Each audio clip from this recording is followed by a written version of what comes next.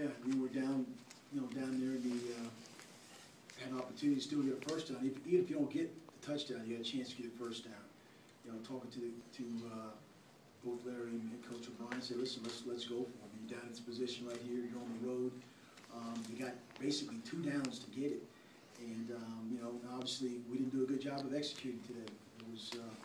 It's disappointing not to to have that many drops, to not be as efficient on 3rd down. I give Pittsburgh all the credit in the world. They got a really good defense. Number 97 is an outstanding player. He was in the backfield a lot and gave us a lot of issues.